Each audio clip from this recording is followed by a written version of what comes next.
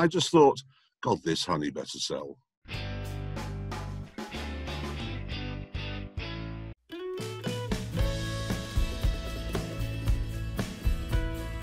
I don't want to be lavatorial, but it isn't lavatorial, but last time I went there, they normally get me on the ankle, the bit between the training shoe and the bottom of the suit. They've worked out that's my Achilles, literally my Achilles heel. But this time I wore Wellingtons, I thought that'll stop them.